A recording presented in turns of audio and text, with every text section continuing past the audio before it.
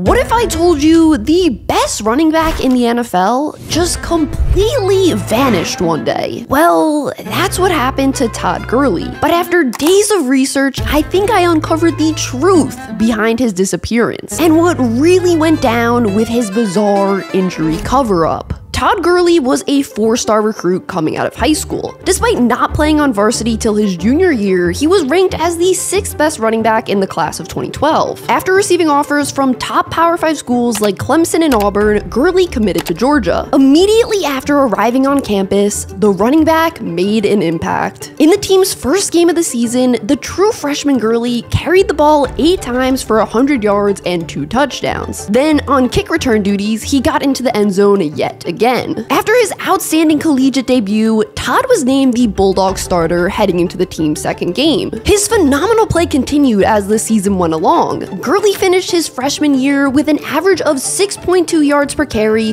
1,500 yards from scrimmage, and 17 total touchdowns. Gurley started the following season with a bang. The running back averaged a whopping 12.8 yards per carry for 154 yards and 2 touchdowns in a loss versus Clemson. However, just 3 weeks later, Gurley injured his ankle in a game versus LSU. The high ankle sprain kept him sidelined for a month, but when he returned, he looked back to his old self, finishing the season with 1,400 yards from scrimmage and 16 total touchdowns. Just like the year prior, Todd went off in Georgia's season opener versus Clemson. This time around, he averaged 13.2 yards per carry for 198 yards and 3 touchdowns. Then, 3 games later versus Tennessee, he had 208 rushing yards and 2 scores. After rushing for over 900 yards and 9 touchdowns in just 6 games, it looked like Todd Gurley was about to make history and possibly take home the Heisman. However, this is when things started to go downhill for the running back. On October 9th, 2014,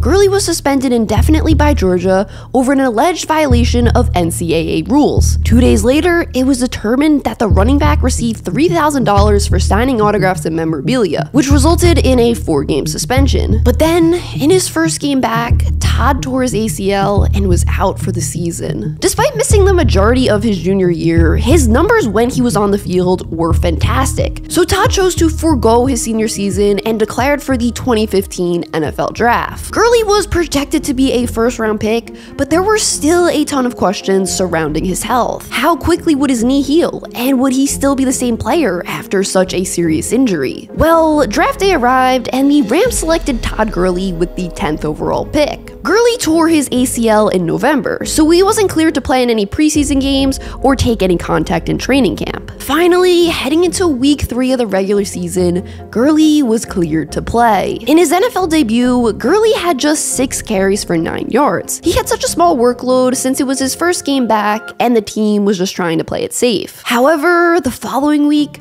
Gurley got the training wheels taken off. He was a full go and showed the world he was all the way back. In that game versus the undefeated Cardinals, the rookie running back averaged 7 yards per carry for 146 rushing yards. The following week, he played even better, carrying the rock 30 times for an insane 159 yards. In his first 4 NFL starts, Todd racked up a total of 566 yards, which was the first time a player had accomplished this feat since the NFL-AFL merger. Gurley finished his rookie season by averaging nearly 5 yards a carry for 1,100 rushing yards and 10 scores. He was named a Pro Bowler and took home the Rookie of the Year award. After an outstanding first season, Todd Gurley was now on everyone's radar, including opposing defenses. With a struggling rookie Jared Goff under center, teams weren't afraid of the Rams' passing game, so they stacked the box to stop LA's best player, Todd Gurley. During his second season in the league, Todd didn't rush for over 100 yards in a single game. He averaged just over 3 yards per carry and ended the year with a disappointing 885 rushing yards and 6 touchdowns. However, this down year actually changed Gurley's career for the better. You see, after the Rams won just 4 games that season,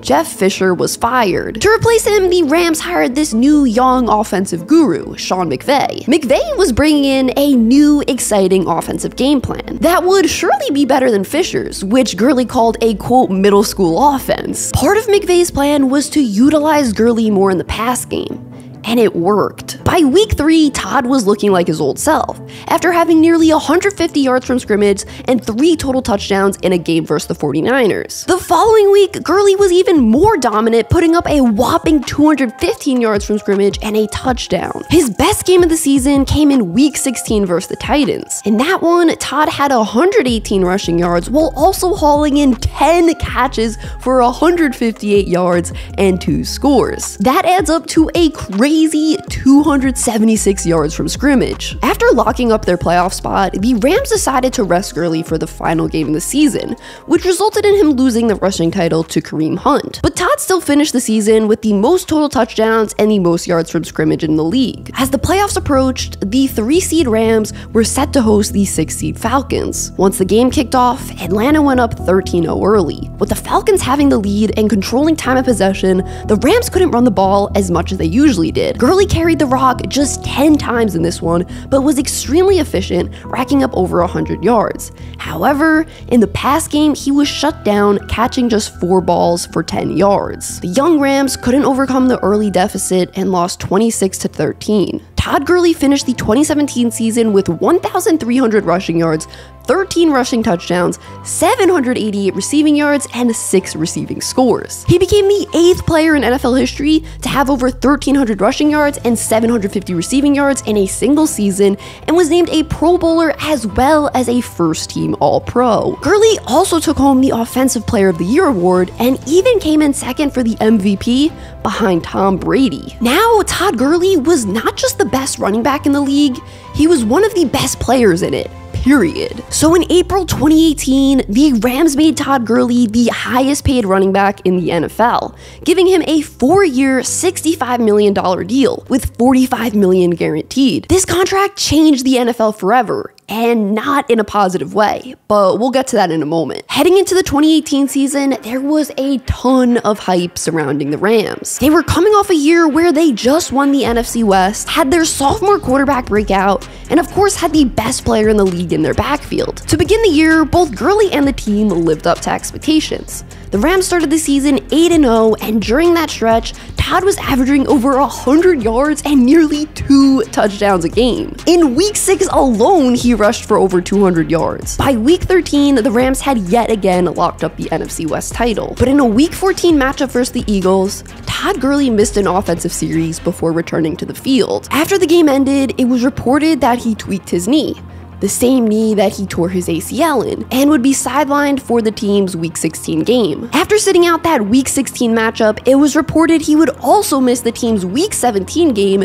due to knee inflammation. At this point, it seemed like the Rams were sitting out Gurley as a precaution, just to make sure he was 100% ready to go for the playoffs. McVay even told the media, quote, "Based on the information that I'm getting and just talking to Todd, I wouldn't say that I'm concerned." The Rams finished the regular season as the 2 seed in the NFC and were set to host the 4 seed Cowboys in the divisional round. Gurley was good to go for the team's first playoff game and was extremely effective, rushing for 115 yards and a score on just 16 carries. But he actually wasn't the Rams running back with the most carries that game.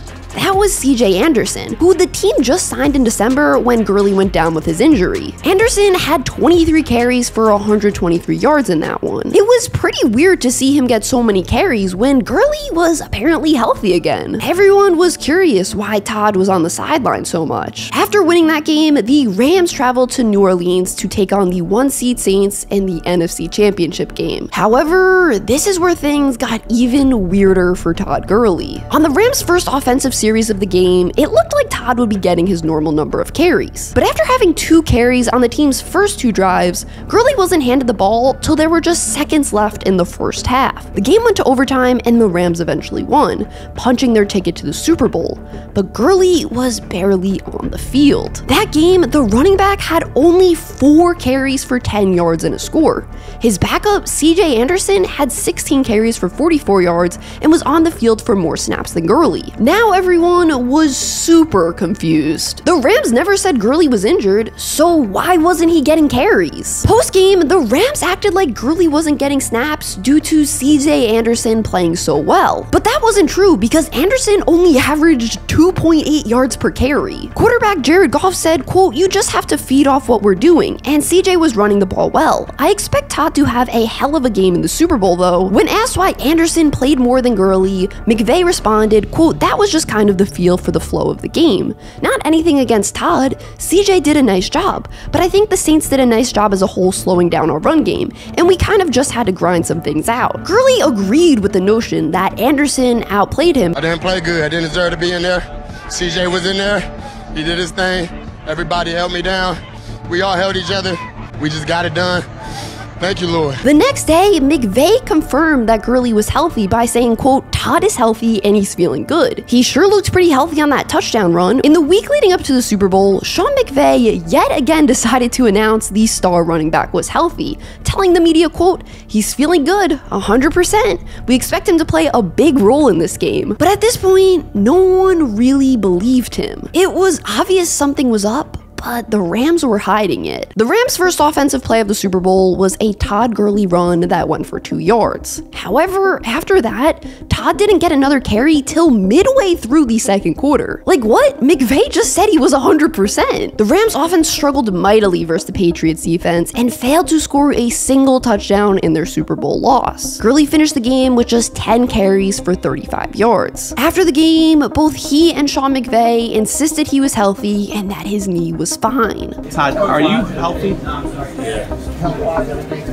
Yes, sir. Todd is healthy, and we just didn't really get a chance to get anybody going today offensively. However, after the season ended, the truth about Todd Gurley's situation began to emerge. Former running back Maurice Jones-Drew revealed that Todd Gurley told him he injured his knee in the team's Week 1 game against the Raiders. Gurley then played through the injury, which gradually worsened as the season progressed. Reports then came out that Todd's mysterious knee injury was actually arthritis, which his trainer confirmed. This was extremely bad news because arthritis can't be cured. Arthritis is swelling or tenderness in a joint, which usually leads to the bones that joint connects rubbing together. It's a somewhat common thing for people to experience who have undergone an ACL repair surgery. But the thing is, once you develop arthritis, it can't be reversed. You can only do things to prevent it from getting worse. It was then reported that because of this, Gurley might have to undergo a stem cell procedure to try and prevent the arthritis from advancing. Things looked even worse when the Rams decided to use their 3rd-round pick on Darrell Henderson. People wondered if he was drafted to replace Gurley. Heading into the 2019 season, Ian Rappaport reported that Todd's days of being an every down back were over. Gurley had been on the field more than any other running back the past few seasons. Throughout his first 4 years in the league, Gurley led the NFL in carries even though he missed 6 regular season games. Heading into the 2019 season, Todd was healthy and cleared to play. In Week 1, he actually looked like his old self, averaging over 6 yards per carry for 97 yards. But then, it all went downhill. The first game of the season actually ended up being Gurley's best game of the season. He didn't rush for over 100 yards in a single game and finished the year averaging just over 3 yards per carry for 857 yards and 12 touchdowns. After the season ended, at just 25 years old, Gurley was released from the Rams. No team was even interested in trading for the running back that had been an All-Pro just a year prior. So teams must have known the knee was in bad shape. In April, Gurley signed a 1-year deal with the Falcons. Entering the 2020 season, he was named Atlanta starter. But once he got on the field, the running back's play just continued to decline. He was a shell of his former self, and as the season went on, he got less and less carries. Todd finished the year with just 678 rushing yards and 9 touchdowns. Entering the 2021 season, Todd Gurley was an unsigned free agent, and in 2022, he officially announced his retirement from the NFL at just 28 years old. So why did Gurley fall off so quickly? How did this arthritis pop up out of nowhere and ruin his career? Was it preventable, or was he just unlucky? Well, there is no official information out there regarding when Todd's arthritis started, but like I said prior, it's not uncommon for someone who underwent an ACL repair to develop arthritis. What is uncommon though is for it to develop that fast in a young person. Did the arthritis develop this quickly because he was used so much by the Rams in not just the run game, but the pass game as well? Maybe. I'm not a doctor, but I can't see that being good for his knee. Why did the Rams hide the injury? Did they not know exactly what it was? Did they believe his knee was really just sore and inflamed? But I think it's fair to wonder what would have happened to Todd Gurley if he didn't play as many snaps. Would he have had a few more years in the league? After receiving such a huge contract and being out of the league 3 years later,